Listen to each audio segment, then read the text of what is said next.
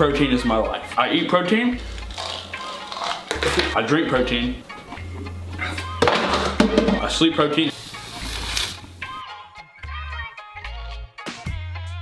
These days, protein is synonymous with animal products, and most meals are built around a meat centerpiece. First question people ask you when you stop eating meat is, where do you get your protein? People are really protein obsessed. For decades, the meat and dairy industry has bombarded us with catchy slogans and posters to encourage us to eat animal products for protein. So what is protein? Protein is made up of 20 amino acids, which are the building blocks of the human body. Of these 20 amino acids, there are 8 or 9 that our body does not make. So we must consume these in food.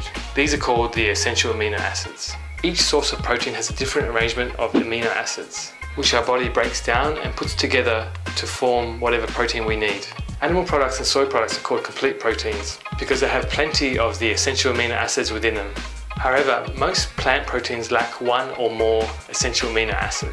There is a persistent myth that vegetarians have to be very intelligent and combine different sources of proteins to make sure they don't become protein deficient. But the research shows otherwise, showing that vegans and vegetarians get plenty of essential amino acids and that their protein is well within the range. So providing you're eating enough calories, your protein requirements are completely met. The largest study in history of those eating plant-based diets recently compared the nutrient profiles of about 30,000 non-vegetarians to 20,000 vegetarians, and about 5,000 vegans, flexitarians, and no meat except fish eaters, allowing us to finally put to rest the perennial question, do vegetarians get enough protein?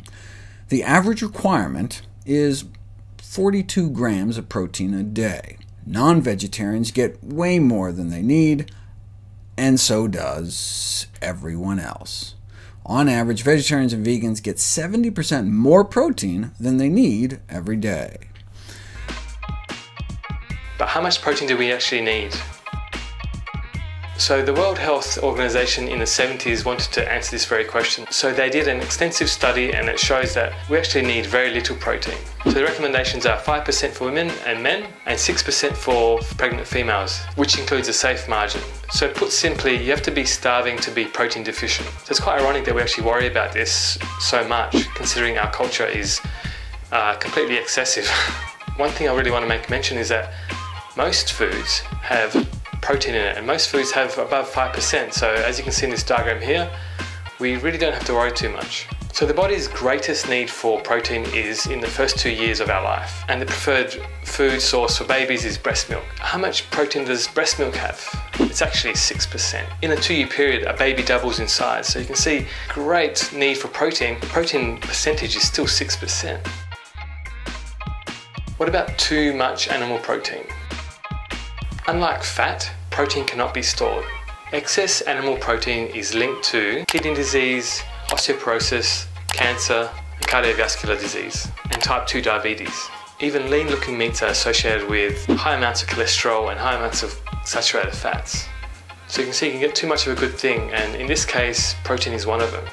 So if you're eating animal products and you're thinking about going plant-based and you're worried about the protein question, all you have to do is replace your animal proteins with plant-based alternatives, like grains, vegetables, legumes, and fruit. And providing you're eating a good variety of plant foods and you're eating enough, you really don't have to worry about protein ever again. So next time you're eating a steak for protein, consider this. If you have any questions about protein, please let me know in the comments below. As always, thanks for watching, and see you again soon.